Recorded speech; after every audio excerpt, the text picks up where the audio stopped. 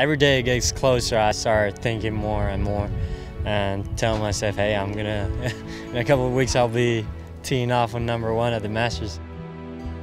Playing in the Masters is every golfer's dream, but for Matias Dominguez, getting to this point almost never happened. So if I quit it with golf, then maybe I would have looked back and say, hey, maybe I should have kept going, I should have given it a try. Last season, Matias found himself at his lowest point in his career. Entering his senior season, he had yet to win a collegiate tournament, and his love for the game was fading fast. He just felt like that a little bit of the passion was gone. His play was, not where he wanted to be, and he puts in so much work. When he wasn't seeing the fruits of his labor, he came to a crossroads, deciding whether the sport he had once loved so much had a place in his life anymore. It was all about what's going to be best for me. That's the point when you got to actually think for yourself and be selfish somehow and say what are you going to be more happiest with. And after a long look in the mirror, Matias gave golf another chance. I think he just finally got to the point where he's like, hey, if this doesn't work out, that's fine, but I'm going to do my best and look at it more as a game and play the game like I know how to do it.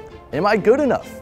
Do I belong on the professional level? These were all questions Matias Dominguez asked himself last season when he wasn't posting the scores he knew he was capable of. And after talking with his coach and his family, he reignited that passion for golf.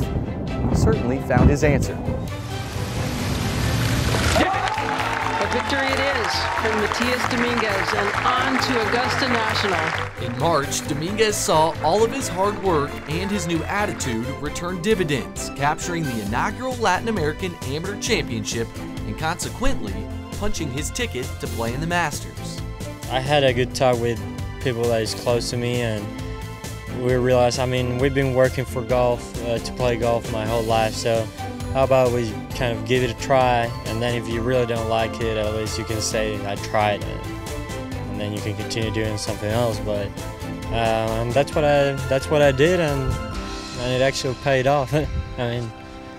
Winning that tournament, it was winning the lottery, I would say. Since then, I think he's enjoyed the game a little bit more. It's taken some pressure off him to not necessarily know that I've got to play this game for a living down the road.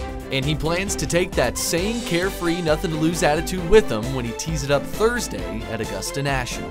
I'm going to be there just to give the best of me. Hopefully I can enjoy it the most and no more expectation besides making the cut or having fun. For Red Raider Nation, I'm Andrew Doak.